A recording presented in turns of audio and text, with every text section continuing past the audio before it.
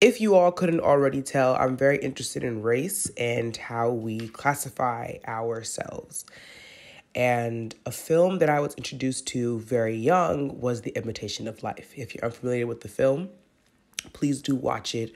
I would even go so far to say it's required viewing before you listen to today's video. But nonetheless, quick synopsis. The Imitation of Life is about a Black woman, a dark-skinned Black woman who has a mixed-race child, and her child can pass for a white woman. And, they go through some hardships, blah, blah, blah.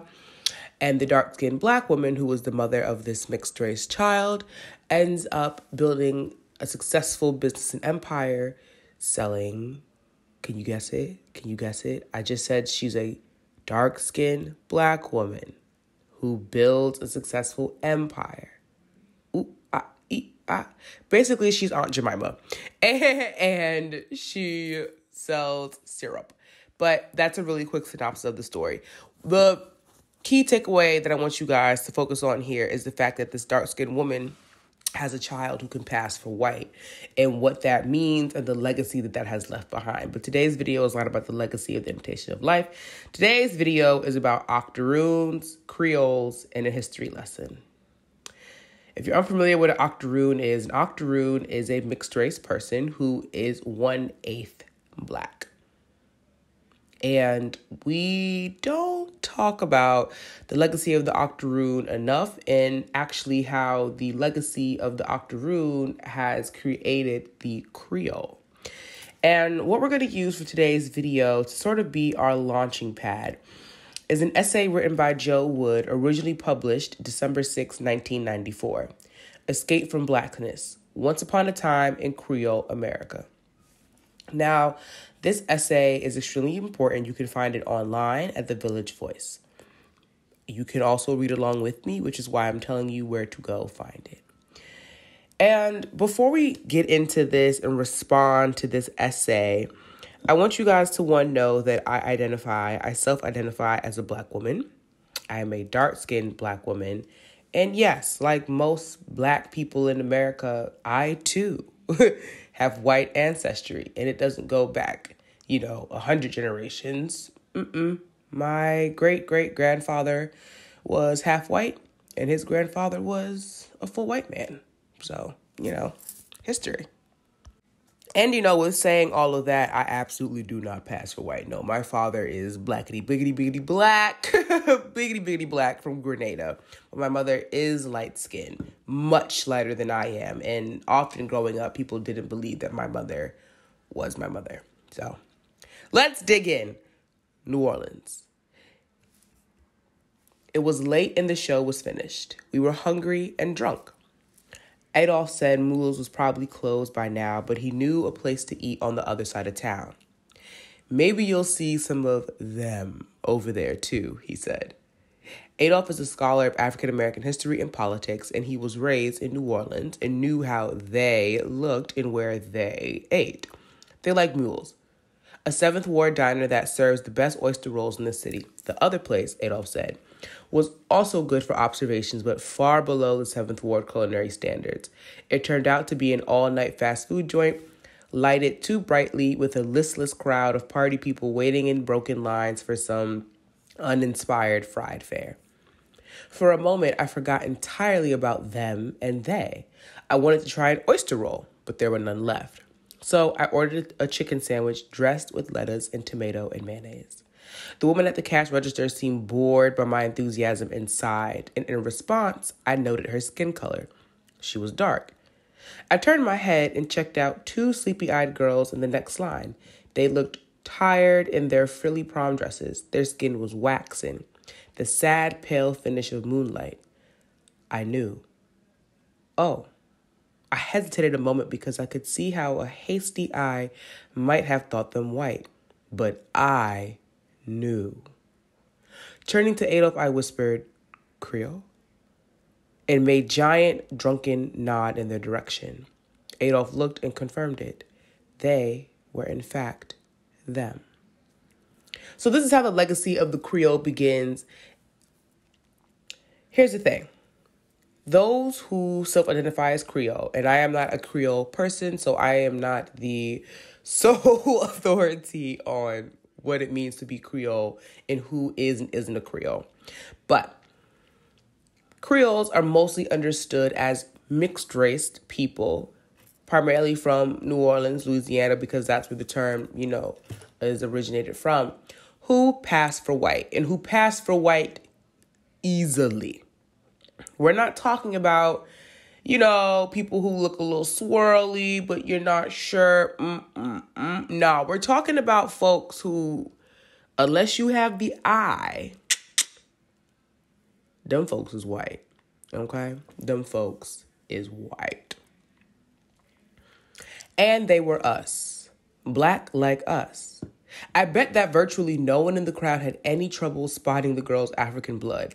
And not only because we happened to be standing in an establishment that catered to Black people, and not only because the girls did not look scared or determined not to look scared, as white girls in such situations usually want to. We all knew because we were all in some elusive sense of family.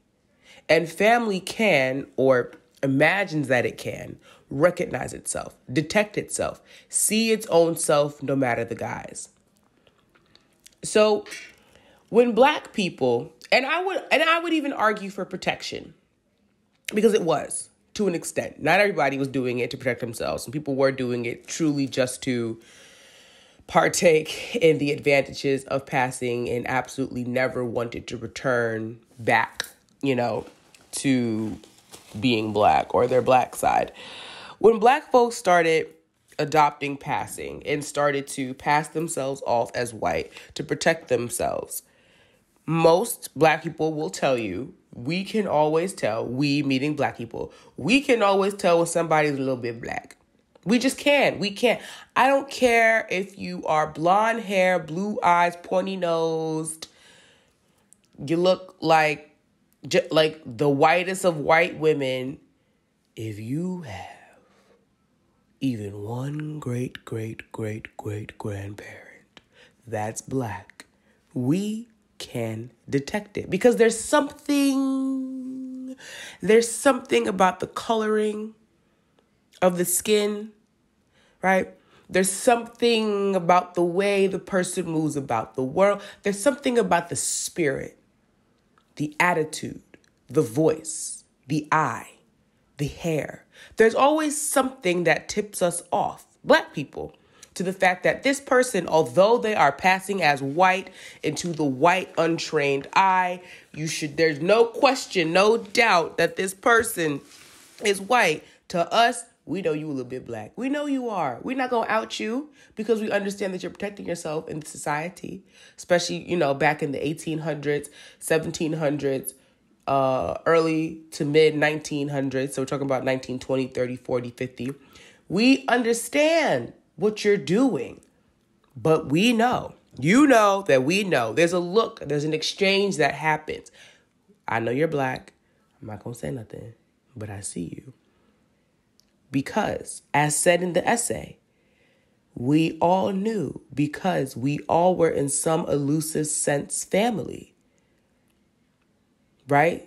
We're all each other. No matter how diluted bloodlines might get, we are all each other. And family can recognize itself, detect itself, see its own self no matter the guise.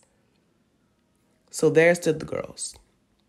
Their tired, moonish looks telling us everything. Now I really eyed them and discerned the secret layer of brown just underneath the surface of their faces and arms. With practiced accuracy, my eyes took in the other hints. A certain weightiness of the hair, a broadness of lip, a fullness of hip and nose. When I was a child, it was something of a sport to fish for evidence of our presence, to seek ourselves in the faces of whites, such as Alexander Hamilton or Babe Ruth. Now, if y'all are unfamiliar, there's a really long history, especially with Babe Ruth, of him possibly being a more swirly man than he would care to admit. And this is because of his appearance. And I spoke about in my earlier videos that, you know,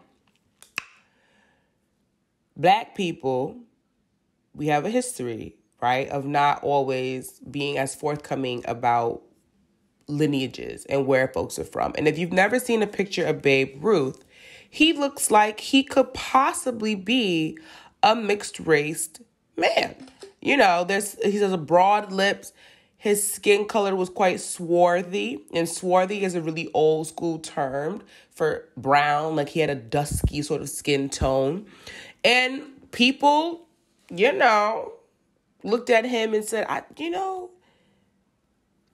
if I weren't careful, I would say that's a Black man.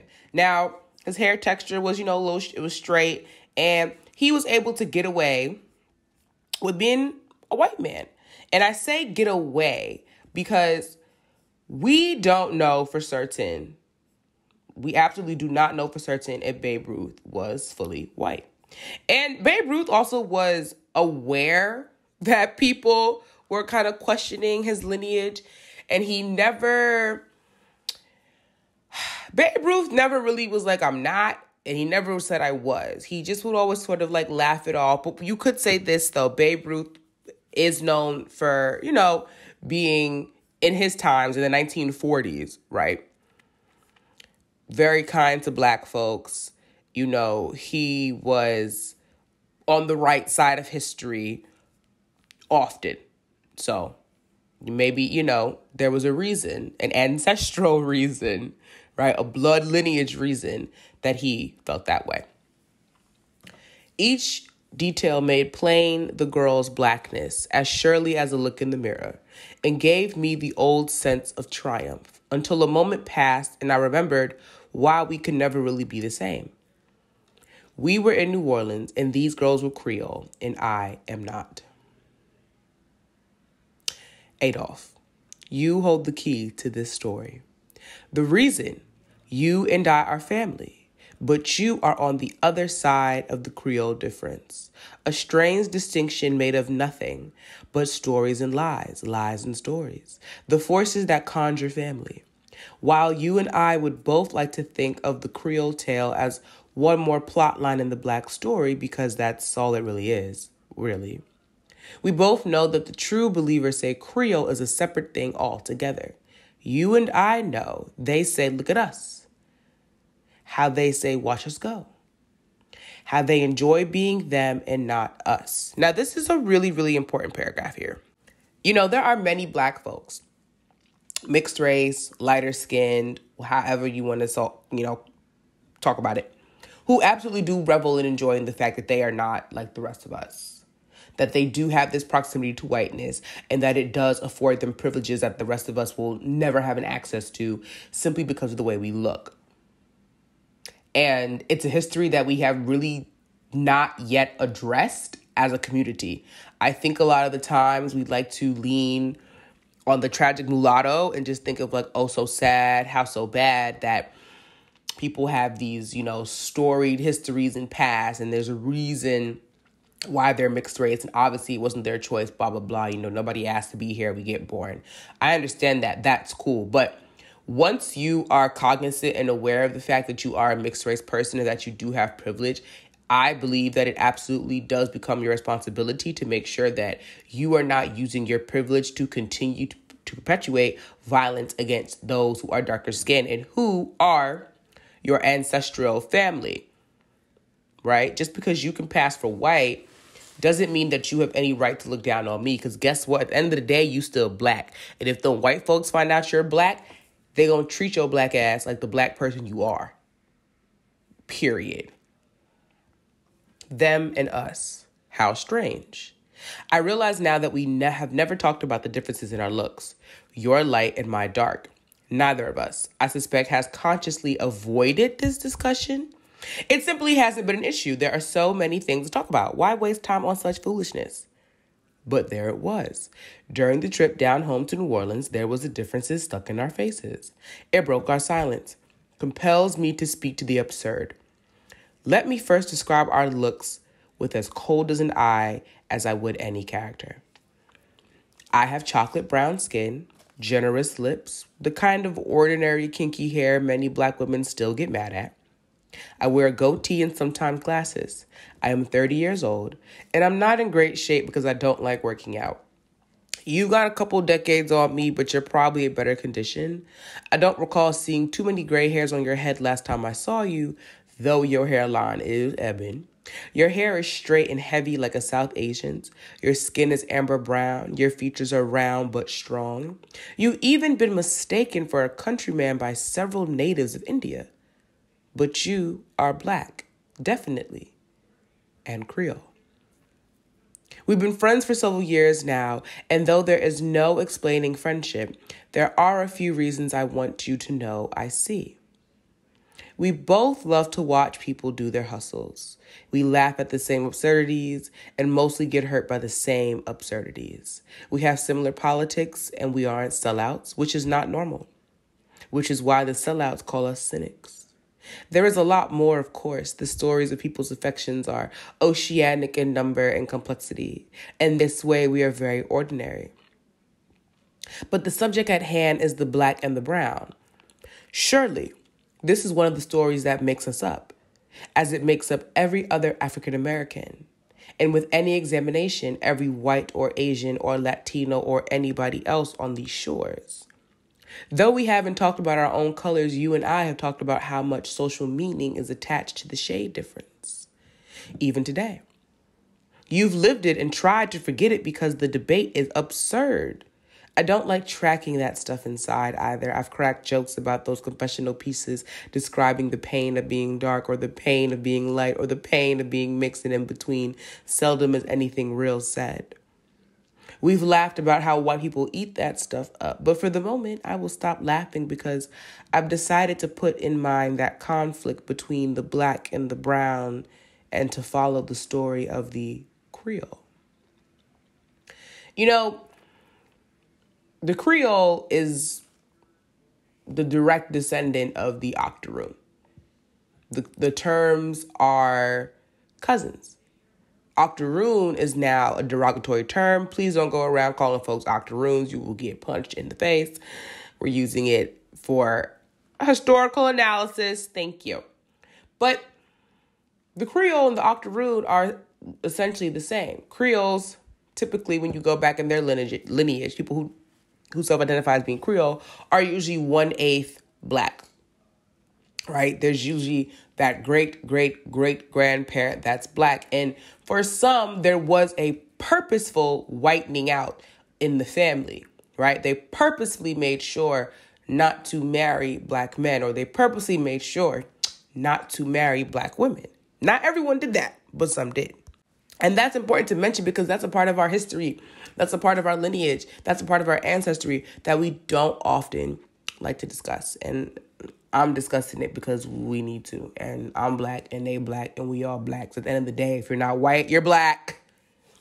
And I want us to finally get that through our heads. Before this trip to New Orleans, I had never used the term Creole to describe Adolph. And I'm not certain that I'm comfortable with calling him one now.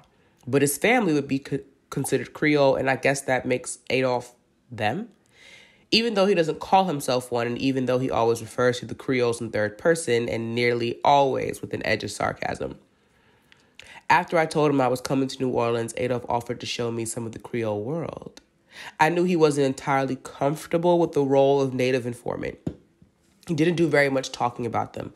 Mostly he said cold, ironic things, and observed me observing them. When I returned from the city, I found a couple of the books that Adolph had suggested. White by Definition by Virginia Dominiques, and Creole New Orleans, a collection of essays edited by Arnold Hirsch and Joseph Logstone. These and other books, articles, studies, interviews illuminated the social history of New Orleans and pointed me to other sources that were also helpful. But as I read, I began to sense a familiar silence, and I realized that nearly every piece I found danced around the issue of how when precisely Black Creoles developed their peculiar consciousness of shade, I was forced to read very closely to fill in the holes myself. The bulk of the story, however, is thoroughly documented. Creoles began and begin as Creolo, The name African peoples enslaved by the New World Iberians in the 16th century gave to the Africans born here. The term did not remain in Black hands for very long. Spaniards and Portuguese in the colonies soon took to calling themselves Criollo. So let's dissect. Creole begins as Criollo. This is the name that African peoples enslaved by New World Iberians in the 16th century gave to Africans born here.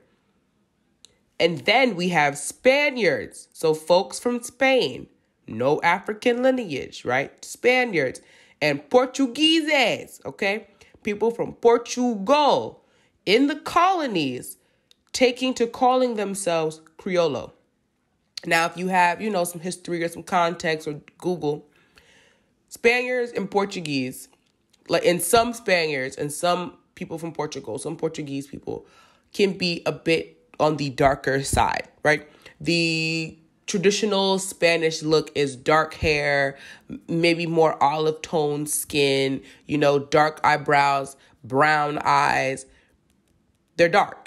Right? They're tan. They don't look like the French is what I'm trying to say. They don't look like the English. So, it doesn't seem wild that they would take to calling themselves Criollo as well. Because, of course, although they don't look like the African, Spaniards and Portuguese also understand we don't look like the British and the French, though. So we're also othered and we also look different. And yes, it has to do with skin tone.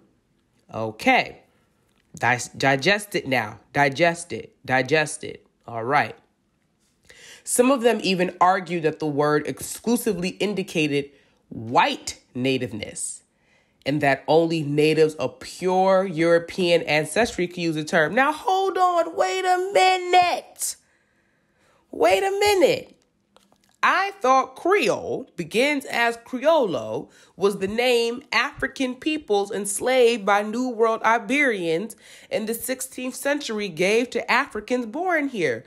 Now, how does the term Criollo start to mean white nativeness and that only white natives of pure European ancestry can use the term? Now, that's confusing. White people just want to steal everything, right? People can't have nothing. Anyway.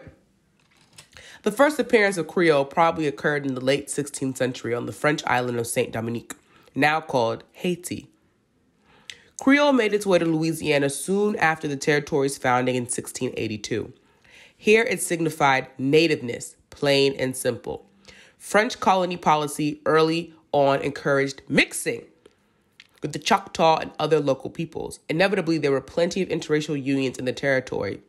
The offsprings were called Creole. All locally born children shared the name. Children of the German Acadians from Canada, called Cajuns, Spanish occupiers, immigrants from Cuba, and Saint Dominique and other French Caribbean islands, as well as French children of French arrivals. Okay, stop. Because now, hold on. What? Hold on. Okay, so the first appearance of Creole probably occurred in the late 16th century on the French island of Saint Dominique, now called Haiti. So the first time that we have ever seen the word Creole truly recorded and being used popularly is in the late 16th century in Haiti, formerly known as the French island of Saint Dominique.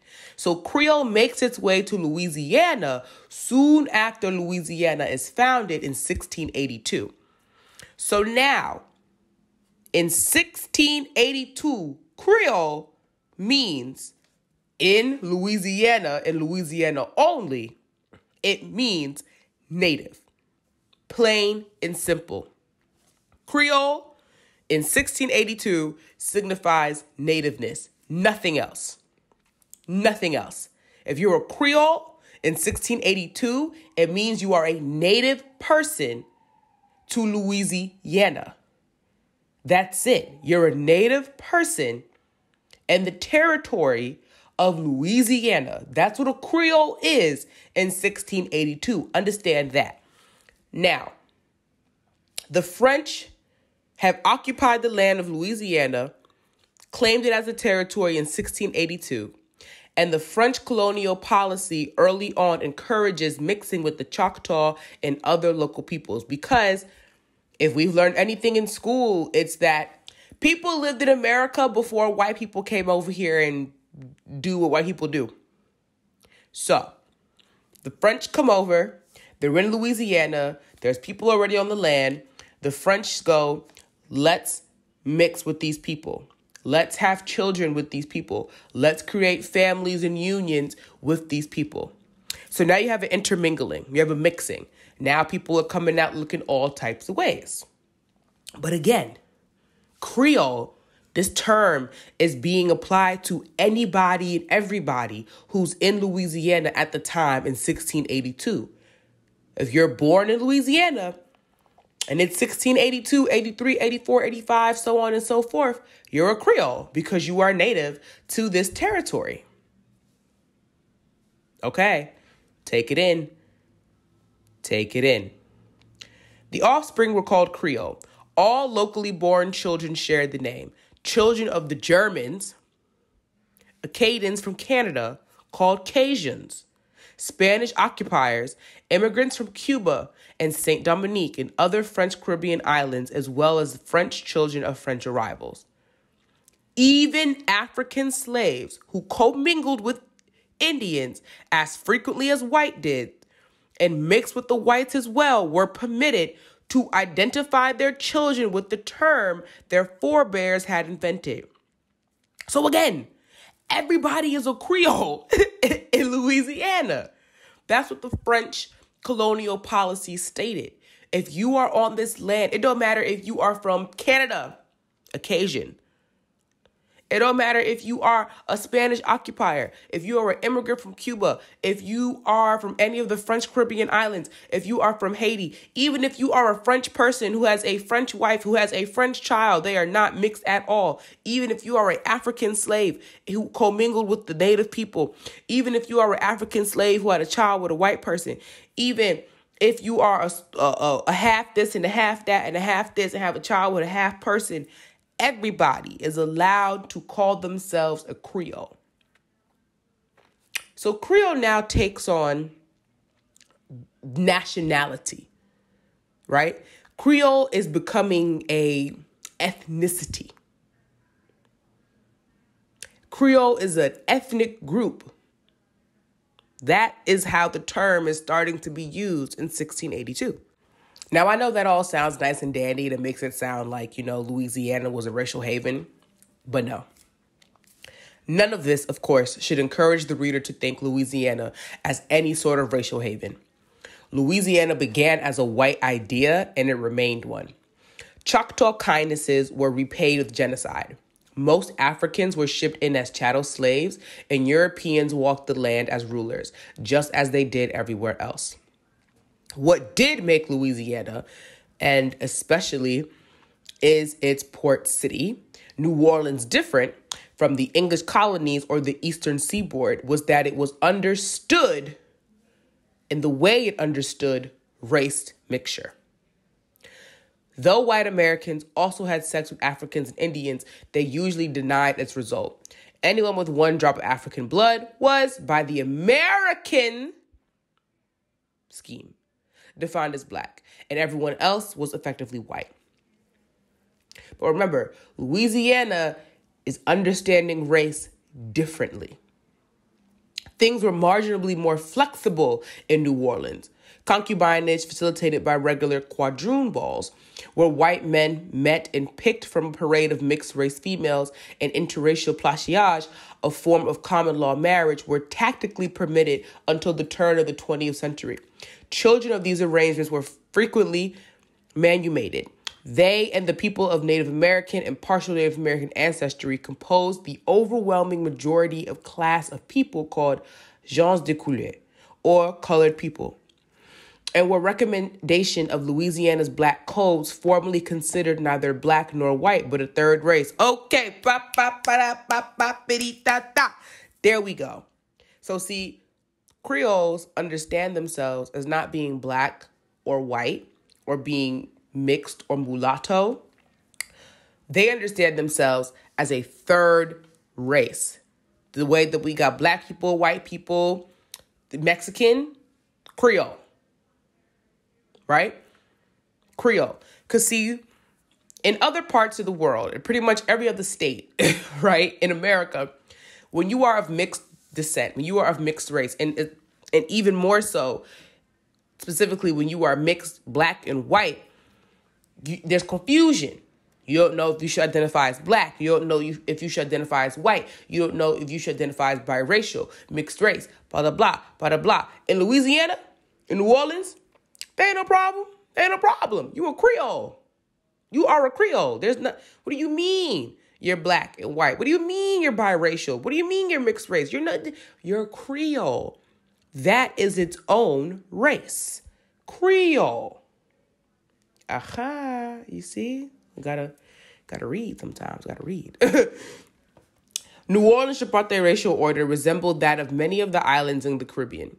From Cuba to Haiti to Brazil to Jamaica, European settlers used the amount of white blood precipitile in black bodies as a measuring stick to distinguish among Africans, handing people with discernibly mixed ancestry more rights and privileges. Historians suggest the appearance of this logic usually corresponded to the ratio of black people to white owners. The higher the number, the higher the frequency of misconjugation. The more reason to embrace a third category. So here's the thing. Like today, it's more black folk than white folk. Okay? So, what do you do if you find yourself a white settler, right, in a land, and there are more people in this land who don't look like you, but somehow you have found yourself in a leadership position. But people can always uprise, right? People can always go against you. The Haitian Revolution.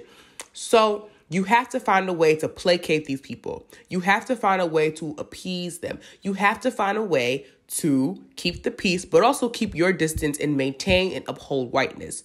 You create a third race. You create a color system hierarchy. You create a skin tone hierarchy.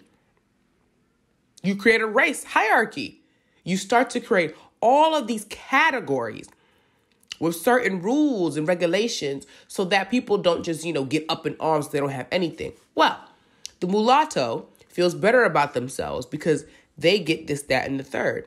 The quadroon feels better about themselves because they're even closer to whiteness than the octoroon, hextoroon, until the family is essentially white because the black ancestry is so far back, it's obsolete. That was on purpose. That was tactful. And today in 2021, we're still trying to recover from this purposeful separation of people and familyhood and tribalness. Because at the end of the day, we all black. At the end of the day, no matter if you're a quadroon, octoroon, mulatto, biracial, Creole, white people, when they go back to their house, they calling you black. And every little privilege that they've given you is just to keep you away from them and to make you feel good about yourself when you get into bed. Because you still can't do everything they can you? No. You know why? Because you're not white. Anyway. European settlers used this amount of white blood precipitile in black bodies as a measuring stick to distinguish among Africans, handing people with discernibly mixed ancestry more rights and privileges. Historians suggest the appearance of this logic usually corresponded to the ratio of black people to white owners. The higher the number, the higher the frequency of misconjugation. The more reason to embrace the third category. Jamaican slavers, for example, borrowed the Spanish nomenclature for their mixed-race progeny. Alone among the English colonies, Jamaicans recognized legal differences among Sambos and mulattoes, quadroons and octoroons.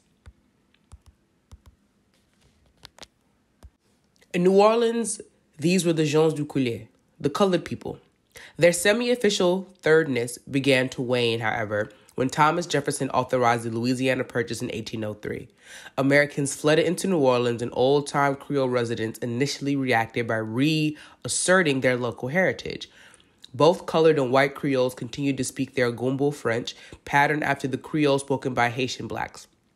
Prepare their gumbo dishes derived from the French, African, Indian, and Spanish cuisines, practiced their Catholicism, and often its syncretic counterpart, Hoodoo. Neither culture nor cultural nationalism would prove sufficient, however, to stave off the political and economic onslaught of the U.S. by the 1850s.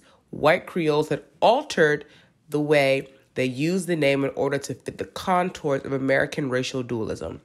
Gens du Couleur were pushed into the Negro category, and Creole was said to refer only to white natives. The denials got louder as the Civil War approached, and even louder with the post-war enactment of the Jim Crow system. It may be possible to pin down precisely when Gens du Couleur started to call themselves Creole, but the shift was well on the way when the Supreme Court handed down its landmark Plessy versus Ferguson decision in 1896. Homer Adolphe Plessy, the plaintiff, was very light complexion, colored resident of New Orleans. In 1892, a group of eminent citizens of color, the Comité des Citoyens, selected him to test the Separate Car Act passed 2 years earlier. On the 7th of June, Plessy tried sitting in a whites-only coach and was denied entry. He was hauled to court where he claimed his entitlement to every right, privilege, and immunity secured to citizens of the white race. And he lost by a vote of 7-1.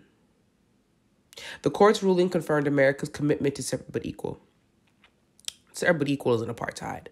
And it implicably revealed distinctions between the traditionally free coloreds and the blacks they derisively called Americans. It penned all African descendants in the same caste, regardless of class, color, or prior condition of servitude. Dominique is white by definition notes that Louisiana lawmakers reinstituted old rules outlawing sexual unions between Negroes and whites a little more than a decade later. By 1910, legislators specifically classed together all persons of the colored or black race. In doing so, Louisiana either changed or noted the change in the meaning of colored. Now, colored people of Indian or partial Indian ancestry would legally be white. One drop of African blood made any colored person black. There weren't enough people of Asian background around to foul up this tidy dualism, and so it was finished. New Orleans harbored no more semi-official third races. So isn't that crazy? How New Orleans went to being more nuanced in its understanding of race and class to now being somewhat black and white, right? And I would even argue this goes to show how the American understanding, and then even further the British truly understanding of race, is really pervasive, and it undercuts everything that any other place is doing. Although things weren't perfect, the understanding of Creole and the giving of a third race did allow free blacks at that time in Louisiana and New Orleans to move about that place a bit more freely and to generate and create more things for themselves, which ultimately did also help those who weren't free blacks and even help those free blacks who were just of darker skin color. And it's important to note that these were French people. Like, of course they weren't perfect. They're white. They're still racist. Like, they're still colorist. Like, it's still terrible things happening. But the way that the French were interpreting race and class, it was different from how the British and then how the white American was interpreting it. Because Thomas Jefferson that's a white American man, right? That's a white American man. And when he does Louisiana Purchase and goes on to do other things politically, it influences so much change in New Orleans that they eliminate this third race completely. And whatever little progress had been made, just like that, it gets wiped away. Because of whiteness, because of wanting to uphold whiteness. But I think that's interesting. I don't know if people really discuss that, but look at how the French were operating in America when they settled the territory of Louisiana. Again, still horrible, still racist, still colorist, still violent, still terrible, terrible, terrible. But still, just the politics here. Let's just, sometimes we gotta, just politics here. How they were interpreting race and color and ethnicity and class was a bit more sophisticated and much more nuanced than the way that the white American was. So, take that how you want. So suddenly the gens du couleur find themselves invisible to the law. Not only had New Orleans whites denied their claim to Creole heritage, the state had officially robbed them of recognition of their relatively middle-class status as artisans and, in few cases, as members of polite society. Homer Adolphe Plessy lived, I think, in their weird purgatory.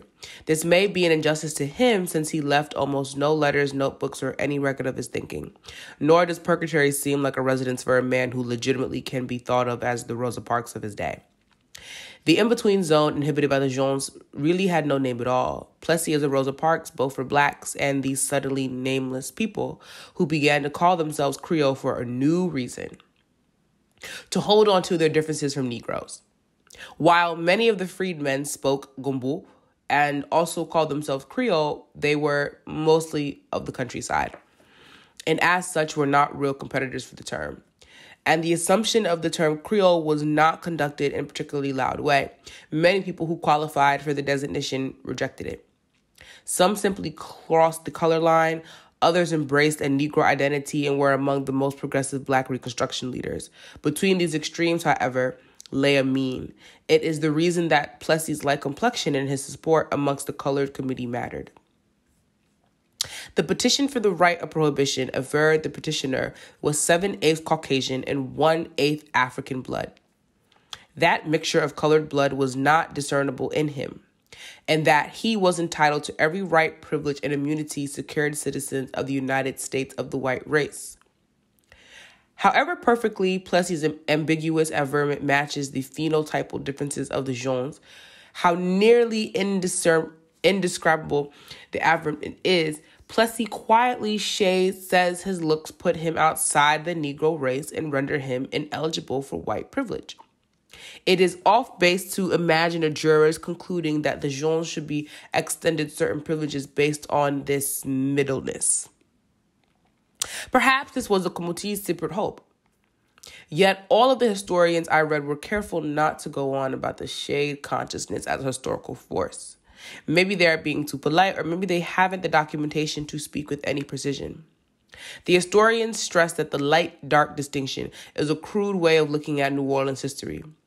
Jean Blasingame, for instance, also reluctantly reports in Black New Orleans 1860 to 1880 that social classes grew up around color primarily because mulatto was a generally free man.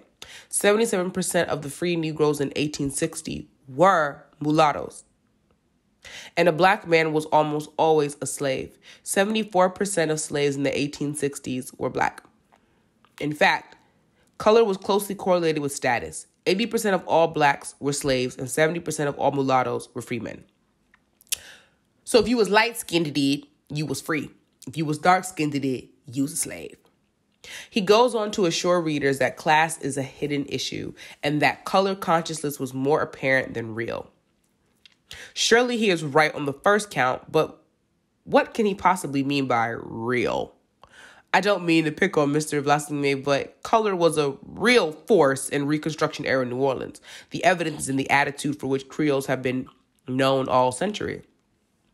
Their scientific adherence to the skin color cultivation, their exclusive Mardi Gras balls, their light as a paper bag test for marriage and parties, their Jelly Roll Morton crosstown condensation to Louis Armstrong. The theme of this culture can be heard in the bittersweet lilt of Homer Adolphe Plessy's plea. Adolphe. After you hit me to Plessy's whispered basso notes, I read the case again.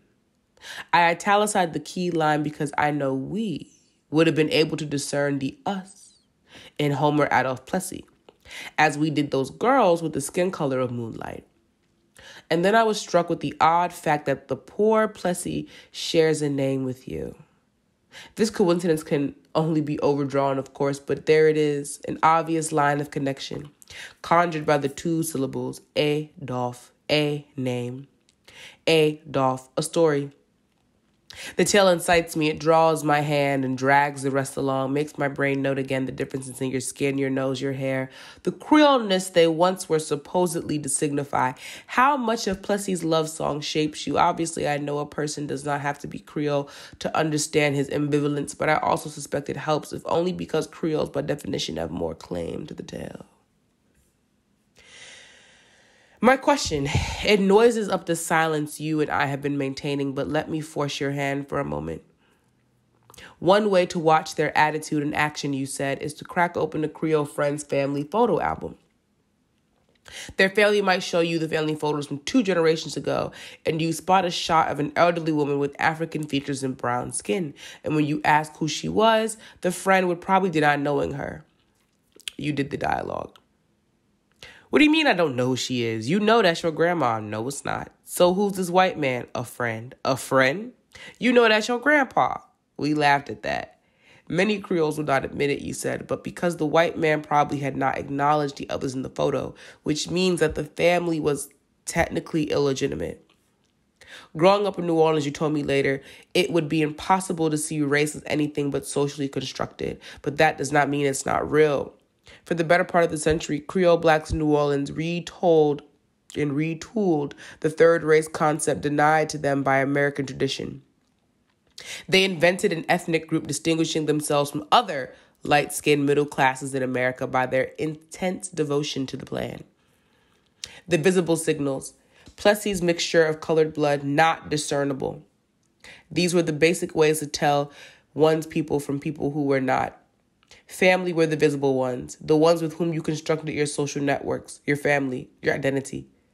You are definitely visible to the Creoles. I know the details of your family's history might at first glance seem to obscure you to them. Your grandpa was Cuban, and he used to speak Cuban Spanish, and you and he and the rest of the family are really of New Orleans solo.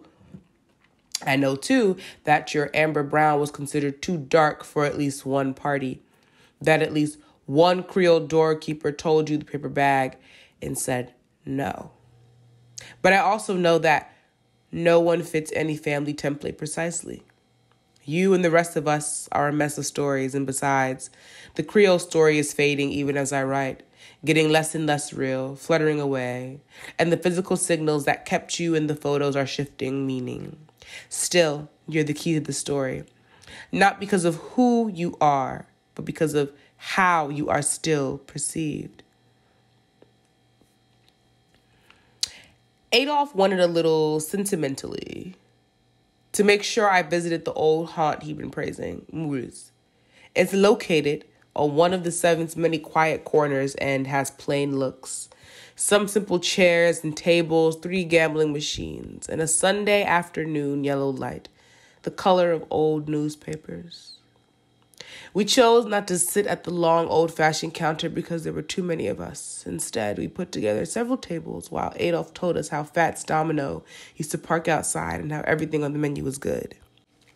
To believers, Mule is one of the places where Creoleness can be located, caught, taken like wild game. I entered as a skeptic, but I couldn't help wanting to taste the culture. I had the gumbo. I tried my friend Gian's trout po' boy. I sampled some of Adolphe Oyster's roll. The food slipped down with simple gravity of blood, and Adolphe drew family pictures on the cave wall. He told how his father used to take him to drink there years ago. He chatted about the color of Fat's Cadillac, and then he said to Allison, a friend, "There's your uncle," pointing out a yellow guy sitting at the counter with hooded eyes and long silver hair. Allison is family. "Stop," she said, laughing, her eyes coolly measuring the yellow man. "Stop." After the meal, we took a tour of the neighborhood.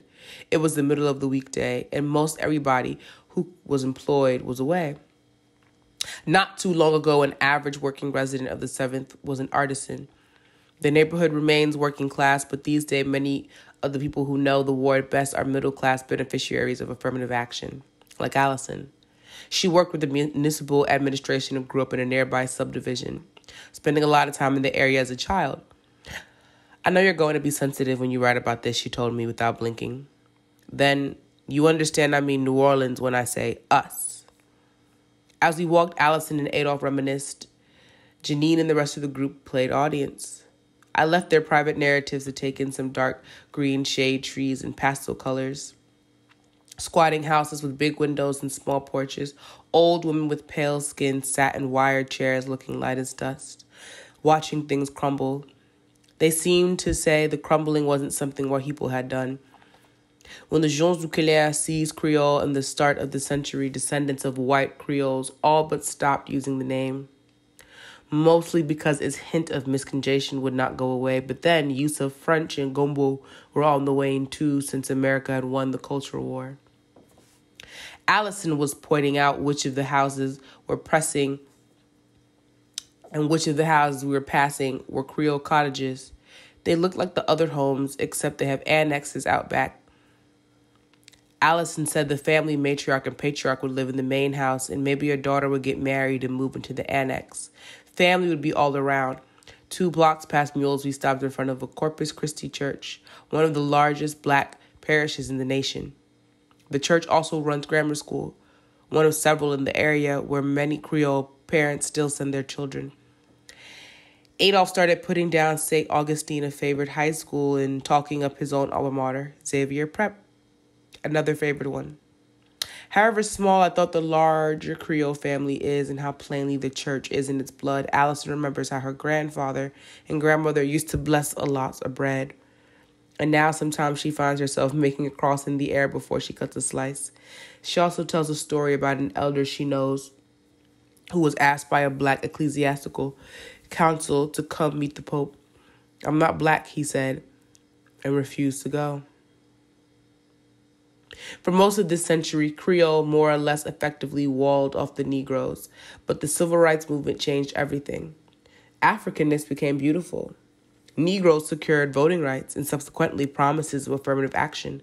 When Creole children took to calling themselves black, the wall cracked wide.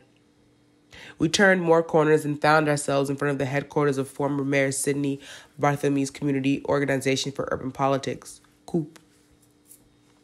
It is built of plain cinder block with no frills, with a nondescript sign staring out above a single door. It has the look of a political clubhouse in the old and effective and regular sense. Adolphe and Allison started talking about the election and about Marc Morel, the brand new mayor.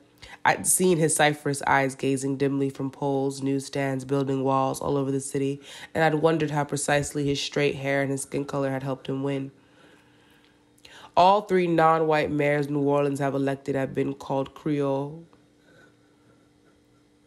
The first was Marc's father, Ernest Dutch Morel, an aggressive proponent of pan-black coalitions. His successor was much more traditional Creole, and his coup organization played a big role both times he won office. Only close observers of New Orleans politics can say with much precision how being Creole helped these men. But it's pretty clear that young Creoles were in the best position of any black people to take advantage of the post-60s affirmative blackness. To a great extent, this was a matter of class, the vestigial advantage they had enjoyed since slavery. Creoles worked the right jobs, went to the right school, attended the right affairs. Creole politicals were also family to the people in the coup and its forerunners, the best organized non-white political machines in New Orleans, nearly always based in the 7th. Some of the more progressive public figures during the civil rights upheaval were, of course, men and women of Creole background, such as Dutch Morel. But there was always an ambiguity in their activism. Like Plessy and his Redemption-era comrades, Creole progressives in the 60s ran the show. The leading black reform organization of the civil rights period, in fact, was self-consciously named the Citizens Committee after Plessy's Comment des Citoyens. The name was a nod to the non-Creole blacks and their emerging political demands, but it also indicates who was in a position to reach out to whom. Now, non-Creole demands would seem to have won out. Public claims to a racial thirdness would ruin the chance of any candidate in the eye of black or even white voters, scant few of whom still try to retain the rights to Creole. Not even homeboy Bartholomew would dare shout out his Creoleness. We walked on as Adolphe and Allison continued talking and laughing, and Jeanne and the group continued playing audience. I privately finished the thoughts the pale women had inspired a few minutes ago. Creole has become a set of meals and prayers and words, feverishly pushed through the lips like an old password. The Census Bureau presently puts American residents into 4 racial boxes: white, black, or Negro, Asian and Pacific Islander, and American Indian and Alaska Native. There's a box for people in these categories who want to identify themselves as Hispanic, for example, Black Hispanic or White Hispanics. This is also a box labeled Other.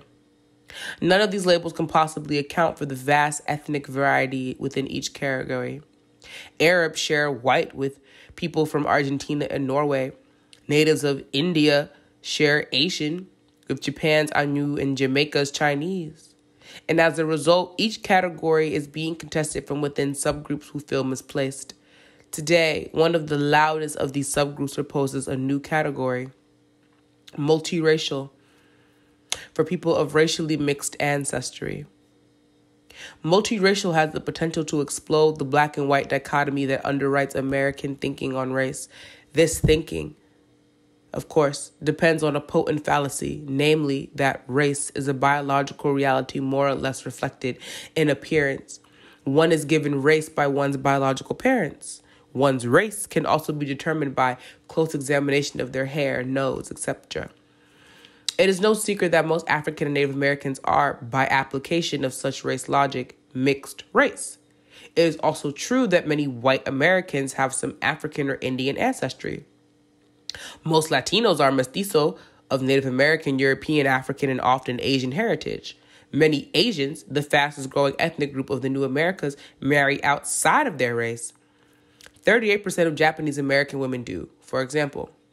A large and rising portion of America could, on the basis of these facts, legitimately claim ancestry from 2 or more racial groups, as soon choose